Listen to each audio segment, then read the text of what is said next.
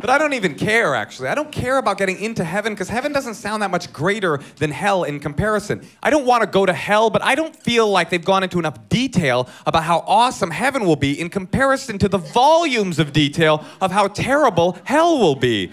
Like, I would like you to give me more information. I want specific information on the prizes that I win when I get to heaven. I want to know. There's an endless fountain of gin and Oxycontin in the center of town. And you no longer have addiction issues, so drink up, buddy.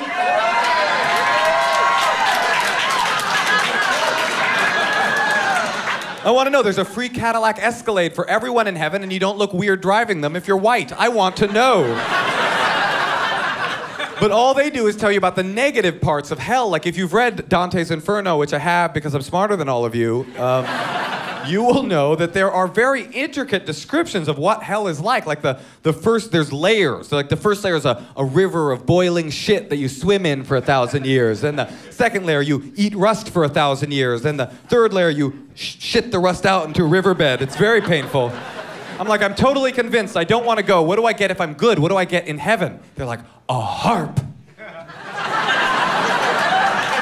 A harp? Can you imagine what it would be like if you sacrifice the important things you need to sacrifice in life in order to get to heaven, like marijuana and anonymous blowjobs, and you get up there? And it's exactly how they envisioned it for you in the cartoons. Like, hey, welcome to heaven. Here's your harp. You're like,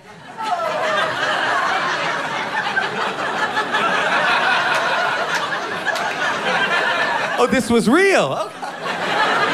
Yeah, I always imagined this was some sort of metaphor. No? Okay. You're gonna give it a good college try because you got into heaven after all. You're a good person. You go, I guess I'll hang in there, see what happens.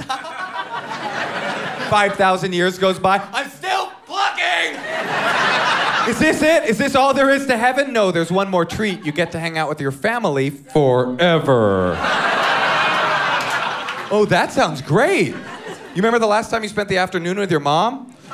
Yeah, you remember that moment when you're like, I gotta get out of here now! That's when forever begins. With your mom on the cloud next to you, looking over at you, complaining about your harp playing skills. How you don't play the harp that great anyway. How your brother used to get straight A's when he played the harp. Nobody wants to see you on stage telling jokes.